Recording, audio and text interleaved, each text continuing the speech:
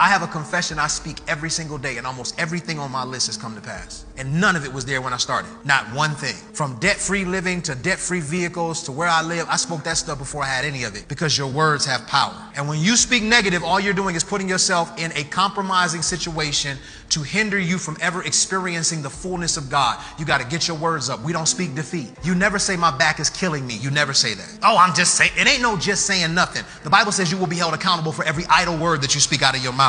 You got to say things and mean the things that you say. So when I open my mouth and I say I am healed, it isn't that I don't feel the pain. It's just that I refuse to come into agreement with the pain, because I got to use my words one way or another. So instead of me using them to come into agreement, I'm just calling myself healed. I feel the pain, but I choose to focus on my faith and use my words. You ready for this? Because my words should be a reflection of my belief. The tongue can bring death or life. Those who love to talk will reap the consequences.